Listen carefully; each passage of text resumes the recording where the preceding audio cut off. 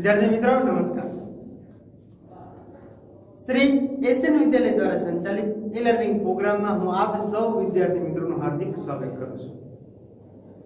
धोरण 7 विषय गणित चैप्टर नंबर 11 परिमिति અને ક્ષેત્રફળ એમાં વિદ્યાર્થી મિત્રો છેલ્લા લેક્ચર ની અંદર આપણે જોઈ ગયા સ્વાધ્યાય 11.1 નો દાખલા નંબર બીજો ત્રીજો અને ચોથો। એના આગળના લેક્ચરમાં જોઈ ગયા પરિમિતિ વિશે માહિતી ક્ષેત્રફળ વિશે માહિતી અને જો તો સ્વાધ્યાય 11.1 નો પહેલો દાખલો અને લાસ્ટ લેક્ચરમાં બીજો ત્રીજો અને ચોથો દાખલો છે। હવે શરૂઆત કરવાની છે દાખલા નંબર 5 થી। જો 5 માની રકમ આપણને કહે છે કે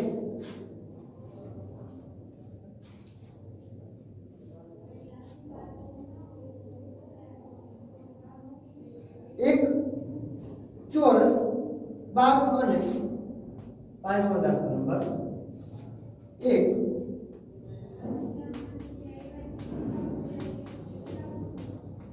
ચોરસ બાગ અને એક લંબચોરસ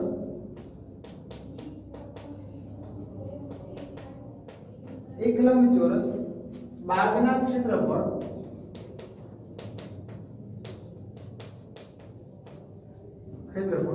સરખા છે।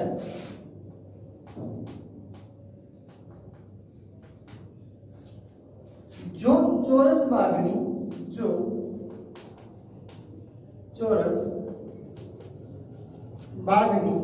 બાજુનું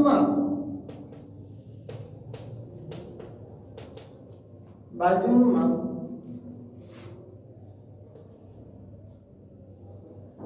સેન્ટીમીટર હોય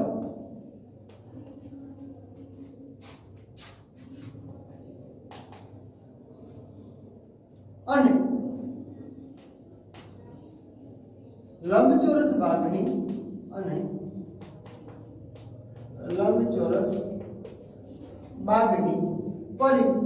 બાગની લંબાઈ 90 મીટર હોય તો લંબચોરસ બાગની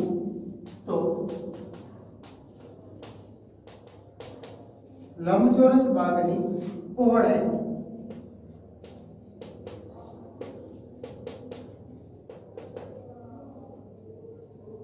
શોધો।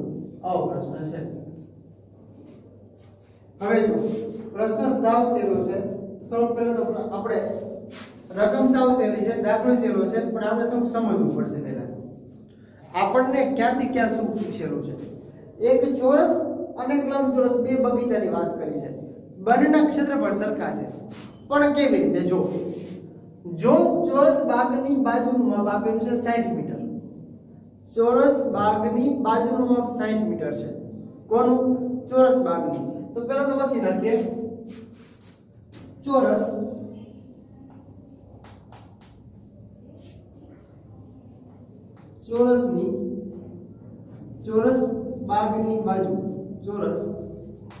બાગની બાજુની લંબાઈ કેટલી છે? તો કે 60 મીટર, બરાબર। અને લંબચોરસ બાગની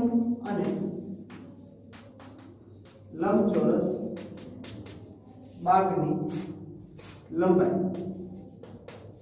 બરાબર કેટલી છે? તો કે 90 મીટર છે।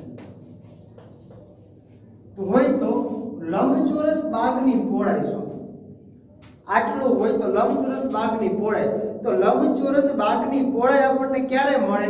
તો જો લંબચોરસ બાગની પહોળાઈ શોધવી છે તો આપણે એનું તો પેલા સૂત્ર આપણને ખબર હોય। લંબચોરસ બાગની પહોળાઈ એની માટે આપણે શું લખશું? પહોળાઈ શોધવા માટે તો આપણને કીધું છે બંનેના ક્ષેત્રફળ સરખા છે। બંનેના ક્ષેત્રફળ સરખા, તો બંનેના ક્ષેત્રફળ સરખા ક્યારે મળે?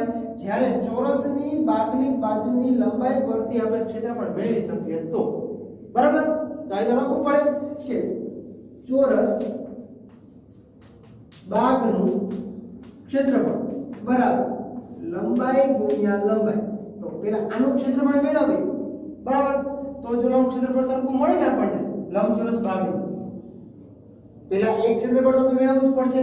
તો કે લંબચોરસ ભાગની જે લંબાઈ છે બાજુની લંબાઈ કેટલી આપણને આપેલી છે જોવો તો 60 મીટર છે તો એ લખી શકીએ 60 ગુણ્યા 60 બરાબર જવાબ કેટલો મળે 36 2 મીંડા 3600 મીટર સ્ક્વેર આ ચોરસ ભાગનું ક્ષેત્રફળ આપણને મળી ગયું હવે શું શોધવાનું છે તો ચોરસ ભાગનું ક્ષેત્રફળ તો આપણને મળ્યું એના આધારે આપણે લંબચોરસ ભાગની પહોળાઈ હવે જો ચોરસ ભાગનું ક્ષેત્રફળ અને લંબચોરસ ભાગનું ક્ષેત્રફળ બંને સરખા છે તો અહીં લખી શકીએ કે ચોરસ ભાગનું ક્ષેત્રફળ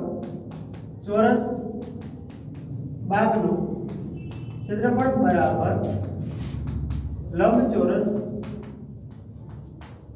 ભાગનું ક્ષેત્રફળ બંને સરખા છે ઇક્વલ બરાબર વેરા છે અને બંને બાજુ સરખી છે બરાબર તો અહીંયા આપણે કેટલું 3600 મળ્યું તો આના બરાબર કેટલું થાય 3600 થાય તો લખી શકાય તેથી લંબચોરસ ભાગનું ક્ષેત્રફળ બરાબર કેટલું થાય 3600 મીટર સ્ક્વેર થાય હવે જો આપણને એક બાજુની લંબાઈ આપેલી છે તો લંબચોરસ ભાગનું ક્ષેત્રફળનું સૂત્ર તમને બધાને આવડે છે તો અહીં લખી શકે કે લંબચોરસ ભાગનું ક્ષેત્રફળ બરાબર લંબાઈ ગુણ્યા પહોળાઈ થાય આપણે શોધવાનું શું છે પહોળાઈ શોધવાની છે તો બે માપ આપણને આપેલા હોય એક તો ક્ષેત્રફળ આપેલું હોય અને એક તો લંબાઈ આપે તો બે માપ છે આપણી પાસે જોવો તો લંબાઈ આપણને આપેલું છે કેટલું છે ક્ષેત્રફળ 3600 અને લંબાઈ બરાબર આપણને આપે છે 90 મીટર તો બેનું માપ મૂકી શકો ક્ષેત્રફળ બરાબર તો કે 3600 બરાબર લંબાઈ કેટલી છે તો કે 90 ગુણ્યા b 90 ગુણ્યા b બંને ગુણાકારમાં છે બરાબર ને આ બાજુ લાવો તો ખબર છે શેમાંથી જાય ભાગાકારમાં થઈ જાય તેથી 3600 ભાગ્યા 90 બરાબર b એટલે પહોળાઈ આ મીંડું ગયું 9 ચોક 36 આ મીંડું કાઢો એટલે બીજું મીંડું એ લાગી જાય તેથી b એટલે કે પહોળાઈ બરાબર કેટલું મળ્યું આપણને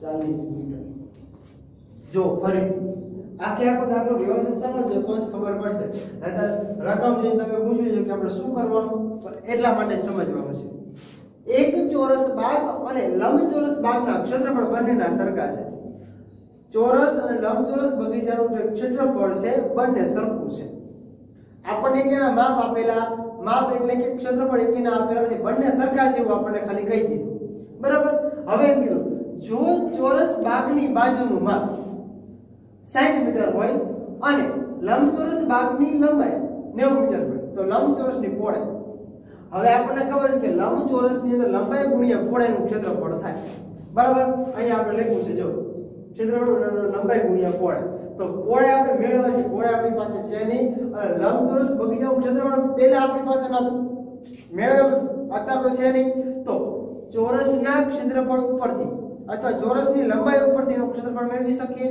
તો લખ્યું આપણે કે લંબચોરસ એટલે કે ચોરસ ભાગનું ક્ષેત્રફળ બરાબર લંબાઈ ગુણ્યા લંબાઈ એની લંબાઈ આપણી પાસે છે 60 ગુણ્યા 60 એટલે 3600 મીટર સ્ક્વેર શું મળ્યું તો કે ચોરસ ભાગનું ક્ષેત્રફળ હવે આપણને એમ કીધું કે ચોરસ ભાગ અને લંબચોરસ ભાગ બંનેના ક્ષેત્રફળ કેવા છે તો કે સરખા છે જો છે સરખા તો બંનેના ક્ષેત્રફળ સરખા હોય તો આપણે અહીંયા લખ્યું છે જો આ વસ્તુ ધ્યાનમાં રાખજો બંને ભાગ સરખા છે બરાબર તો આપણે એના આધારે લખી શકીએ કે લંબચોરસ ભાગનું ક્ષેત્રફળ બરાબર 3600 મીટર સ્ક્વેર શું કામ ચોરસ અને લંબચોરસનું બેનું માપ સરખું આપણને કીધેલું છે બરાબર તો એના આધારે લંબચોરસ ભાગનું ક્ષેત્રફળ બરાબર લંબાઈ ગુણ્યા પહોળાઈ તો એના આધારે તમે હવે એટલી તો ખબર પડી જાય કે લંબચોરસ ભાગનું ક્ષેત્રફળ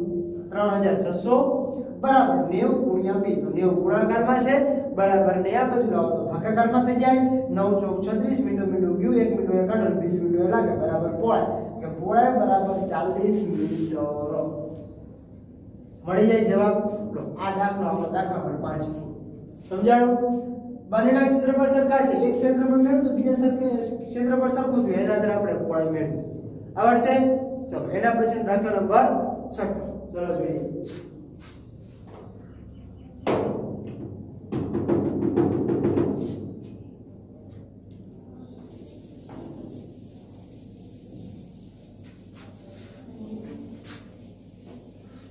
जो दाखलाમાં છઠ્ઠો એની જેવો છે તમને આવડે એવો છે પહેલા વિચાર તો શું કરવાનું છે અને પછી લખતા જાવ જે માપ આપ્યા છે માપ લખો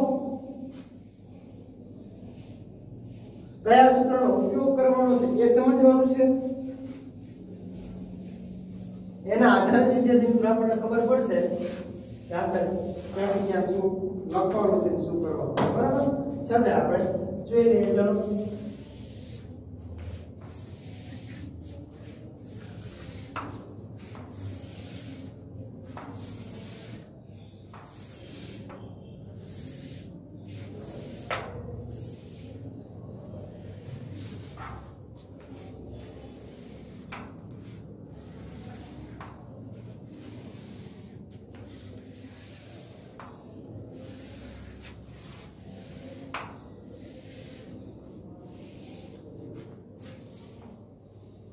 जो दाखला नंबर 6 ની રકમ આપણને કંઈક આવું કહે છે એક તાર સમજો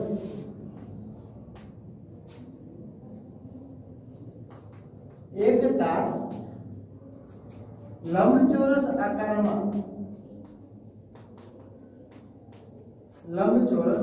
આકારમાં વાળેલો છે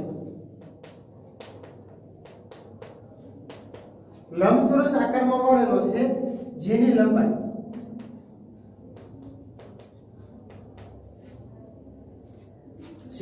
આપણને આપી છે 40 સેમી અને પહોળાઈ આપણને આપી છે 22 સેમી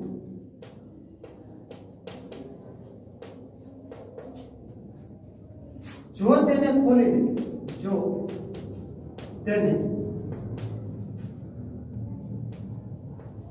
ખોલીને ફરીથી ચોરસ આકારમાં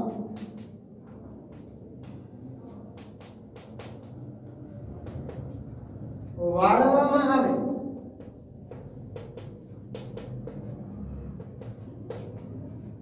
તો તેની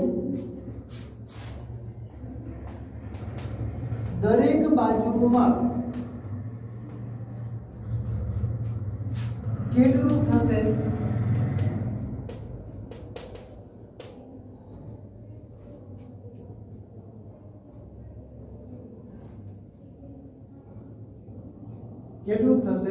કયો આકાર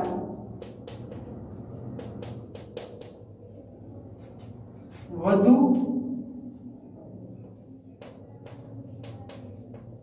ક્ષેત્રફળ આવરે છે તે પણ નક્કી કરો આવરે છે તે પણ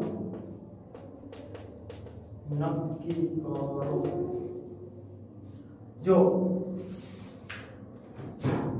રકમ મોટી છે એવું નહીં સમજવાનું કે દાખલો અઘરો હશે દાખલો તો સહેલો જ છે રકમ થોડીક સમજવી પડશે આપણે પહેલી વાત એક તાર લંબચોરસ આકારમાં વાળેલો છે બરાબર જેની લંબાઈ એટલે જે લંબચોરસ આકાર છે તાર એની લંબાઈ એટલે આખો તાર એટલે કે ફરતી બાજુ થઈ પહેલા તો બરાબર લંબાઈ અને પહોળાઈ બંનેની આપેલી છે તો લંબાઈની આપણને કેટલી કીધી તો કે એની લંબાઈ આપણને આપી છે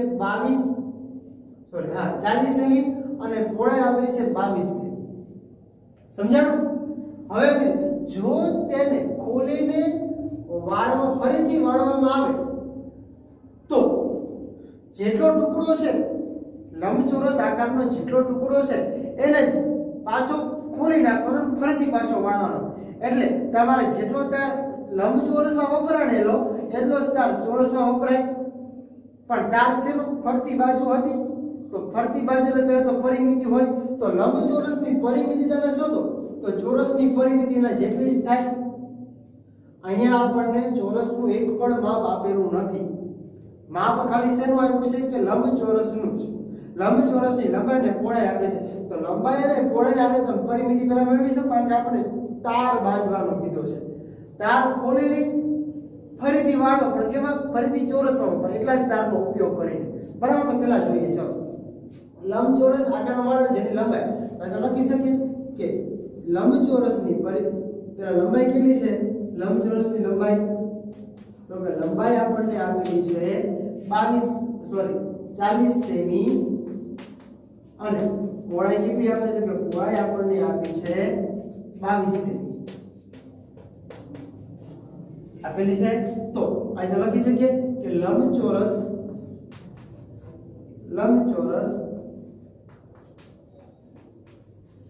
ની પરિમિતિ બરાબર 2 કૌંસમાં લંબાઈ વત્તા પહોળાઈ. તો પરિમિતિ આપણને ખબર નથી, 2 ગુણ્યા લંબાઈ કેટલા છે? તો કે 40 છે વત્તા પહોળાઈ આપ્યા છે 22. તો 2 ગુણ્યા 40 વત્તા 22 કરો, જવાબ મળે 65. આ બેનો ગુણાકાર કરો એટલે 2 દુ 4 અને 2 ચોક 12, 124 સેમી. કોનું મળ્યું? તો કે લંબચોરસની પરિમિતિ. હવે આપણને છેલ્લે પાછો એવો પ્રશ્ન પૂછેલો છે કે કયો આકાર વધુ ક્ષેત્રફળ આવરે છે? તો હારે સાથે સાથે લંબચોરસનું ક્ષેત્રફળ મેળવી શકાય. આપણને આ તો ખબર પડી કે પરિમિતિ એટલે જે તારની વાત થઈ હતી એ તાર કુલ કેટલી લંબાઈનો છે? તો કે 124 સેમીનો છે તાર. બરાબર? તો એ જ તાર એટલે કે 124 સેમીનો જ ઉપયોગ કરીને ચોરસ આકારમાં વાળવાનો છે. પણ એ પછી વાળીએ એની પહેલા આપણે કયો આકાર વધુ ક્ષેત્રફળ આવરે છે? તો પહેલાની વાત કરી શકાય. નકે તો પહેલા સીધી લખી શકો લંબચોરસની પરિમિતિના આધારે. હવે તમને પહેલા શું કહ્યું કે ખોલીને ચોરસ આકારમાં વાળવામાં આવે.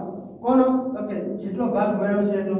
તો આ જ ભાગનો ઉપયોગ કરીને બરાબર તો એને લખી શકાય કે ચોરસની પરિમિતિ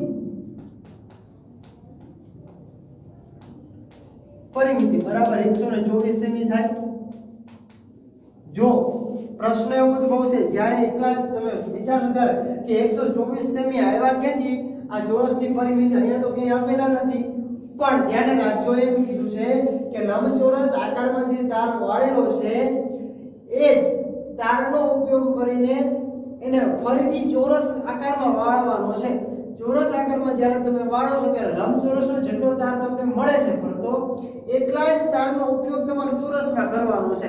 એટલે આની જે પરિમિતિ મળે છે ચોરસની પરિમિતિ એટલે ફરતી બાજુ જે તાર હતો તાર તમે પહેલા ખોલી નાખો. હવે એ જ તારનો ઉપયોગ કરશો એટલે 124 સેમીનો જ ઉપયોગ કરશો. 124 સેમીનો જ ઉપયોગ કરશો એટલે શું મળે? આપણને ચોરસની પરિમિતિ મળે.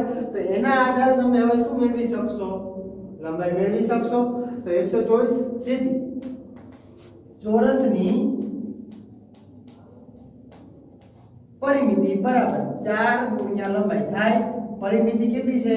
124 બરાબર 4 ગુણ્યા l. 4 ગુણાકારમાં બરાબર ને આ બાજુ લાવો તેથી 124 ભાગ્યા 4 બરાબર લંબાઈ.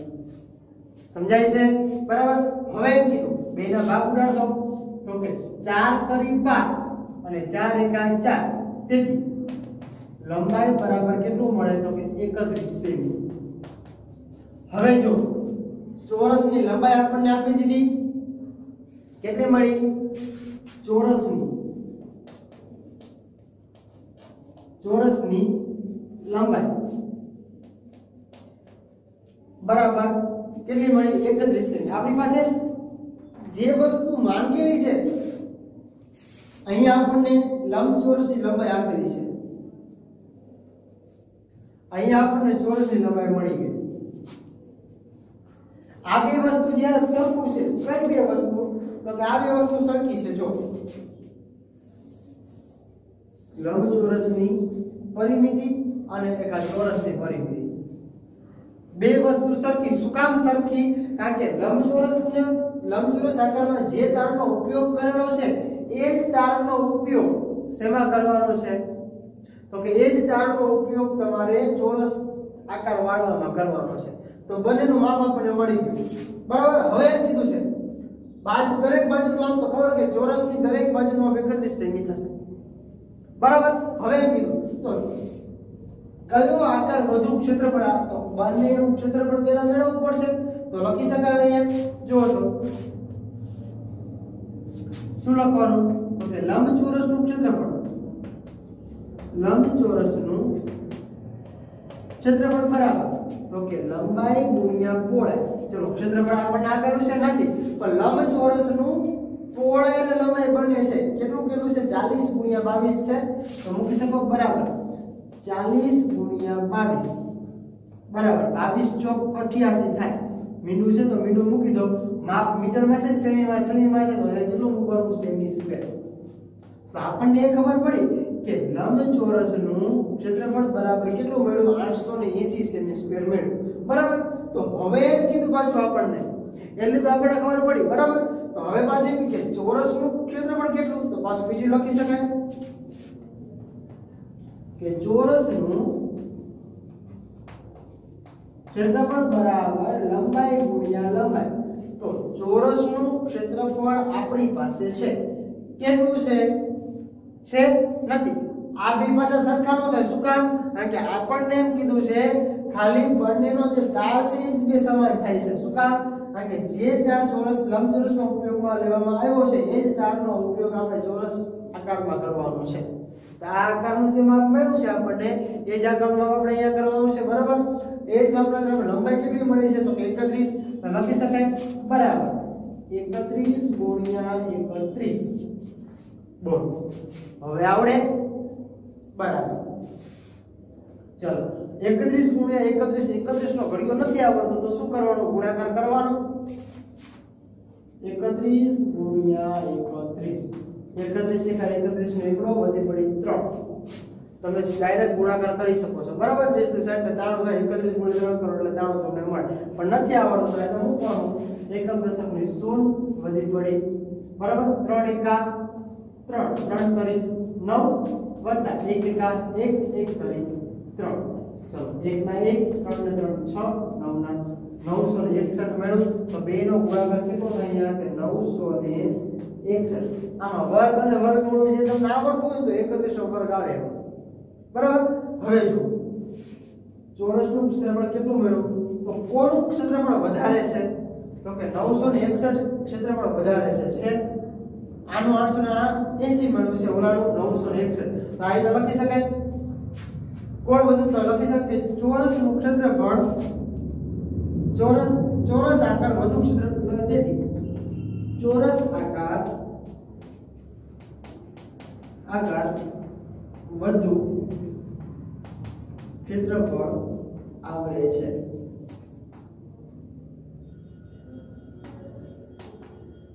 શું કામ તો કે કારણ કે 961 મોટા છે કોની કરતા તો કે 880 કરતા. આ લખી શકાય. બરાબર. જો ફરીથી આખો દાખલો સમજાવું છું ધ્યાન રાખજો શું કહેવા માંગે છે. એક તાર લંબચોરસ આકારમાં વાળેલો છે જેની લંબાઈ આપણને આપી છે 40 સેમી અને પહોળાઈ આપેલી છે 22 સેમી. બરાબર. જો તેને જે તાર છે આખો ખોલી નાખો અને એ જ તારનો ઉપયોગ કરીને શું કરવાનું છે કે ચોરસ આકારમાં તમારે વાળવાનો છે.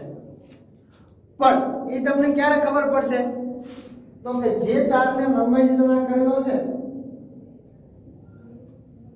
તેને ખોલી ચોરસ આકારમાં વાળવાનો તો તેની દરેક બાજુનું માપ કેટલું થશે દરેક બાજુનું માપ કેટલું અને ક્ષેત્રફળ બંનેનું ક્ષેત્રફળ બે શોધવાનું છે આપણે.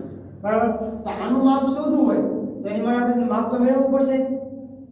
તો જે તાર છે તારની લંબાઈ તમે મેળવો તો જ તમને ખબર પડે કે ચોરસની લંબાઈ કેટલી છે. બરાબર. તો જો મેં શું કર્યું કે લંબચોરસની પરિમિતિ બરાબર તો લંબચોરસની પરિમિતિ શું કામ મેળવી કારણ કે ફરતો તાર છે જેનું માપ તો કુલ મેળવવું પડે. તો એ ફરતા તારનું માપ લંબચોરસ તારની વાત છે. લંબચોરસ આકારના તાર જે છે એનું કેટલું માપ મળ્યું 124 સેમી. હવે એમ કીધું એ જ તારનો ઉપયોગ કરીને ચોરસ આકાર વાળવાનો છે. બરાબર. તો આ જ તાર એટલે 124 સેમી નો તાર થયો. તો એને ચોરસ બાજુ વાળો તો શું થઈ ગયું તો કે એનું માપ 124 જ થાય. આપણે કહું તો કે લંબચોરસની પરિમિતિ બરાબર 124 સેમી છે તો ચોરસની પરિમિતિ બરાબર 124 કારણ કે આ સ્તારનો ઉપયોગ અહીંયા કરવાનો છે ચોરસમાં, તો એ સ્તારનો ઉપયોગ કરીને આપણે ગણતરી કરવાની છે. ચોરસની પરિમિતિ બરાબર 4 ગુણ્યા લંબાઈ થઈ ગયું. તો શું થઈ ગયું? 124 બરાબર 4 ગુણ્યા 4 ગુણાકારમાં છે ને આવો ભાગાકારમાં, એટલે 31 ગુણ્યા 4 કરો એટલે જવાબ મળે 124 બરાબર. એટલે ચોરસની લંબાઈ બરાબર 31 સેમી થાય. હવે એમ કીધું આપણને પાછું કે લંબચોરસનું ક્ષેત્રફળ ક્યાંથી, તો કે આપણે કહ્યું કે કયો આકાર વધુ ક્ષેત્રફળ, તો આ લંબચોરસ અને ચોરસમાંથી કયો આકાર વધારે જગ્યા રોકે છે, જગ્યા એટલે ક્ષેત્રફળ બરાબર. કયો શું વધારે જગ્યા રોકે છે, તો આપણે જોવાનું કયું ક્ષેત્રફળ વધુ ક્ષેત્રફળ આવરે છે એની માટે બળ ક્ષેત્રફળ મેળવવું પડશે. તો કે લંબચોરસનું ક્ષેત્રફળ બરાબર લંબાઈ ગુણ્યા પહોળાઈ. તો લંબાઈનું માપ આપણી પાસે છે 40 સેમી ગુણ્યા 22 સેમી, બંનેનો ગુણાકાર કરો એટલે મળે 880 સેમી સ્ક્વેર. આ તો લંબચોરસનું. તો ચોરસનું મેળવવું પડશે, તો કે ચોરસનું ક્ષેત્રફળ બરાબર લંબાઈ ગુણ્યા લંબાઈ. હવે લંબાઈ એટલે માપ આપણને મળી ગયું છે, કેટલું માપ છે? 31 સેમી માપ છે બરાબર. તો લંબાઈ બરાબર 31 ગુણ્યા 1, બેનો ગુણાકાર આપણે સામે કરેલો છે, ગુણાકાર કરો એટલે મળે 961 સેમી સ્ક્વેર. એ લખવાનું રહી ગયું છે, શું લખવાનું છે? Semi square. બંનેમાંથી મોટું કયું છે, તો કે 961. તો ચોરસ આકાર વધુ ક્ષેત્રફળ આવરે છે. આપણે જ પ્રશ્ન પૂછ્યો છે કયો ક્ષેત્રફળ વધારે આવરે છે તે પણ નક્કી કરો. ચોરસ શું કામ? તો કે કારણ કે 961 ગ્રેટર ધેન 880, એટલે કે 961 છે 880 કરતા મોટા છે એટલા માટે બરાબર. આ દાખલા નંબર કેટલામો હતો? 6. હવે જો તમને દાખલા નંબર 7મો અને 8મો, જો 6ઠો દાખલો આપણે કમ્પ્લીટ થઈ ગયો. હવે 7મો અને 8મો તમને આવડે એવો છે. જો નહીં આવડે તો ફરી પાછું તમને કરાવી દઈશ, પણ ક્યારે એવું તમને કરાવીશ? આવતા લેક્ચરમાં. ચલો આજના દાખલા લેક્ચર ખાલી 2 જ દાખલા છે, પણ બંને દાખલા થોડા વ્યવસ્થિત સમજવા પડે એવા એટલે આપણે થોડી વધારે વાર લાગે. 11.1 નો દાખલા નંબર 5મો અને 6ઠો જોયો. હવે છે દાખલા નંબર 7 જે આપણે જોવાનું છે. આપણે આવતા લેક્ચરમાં જોશું. Thank you.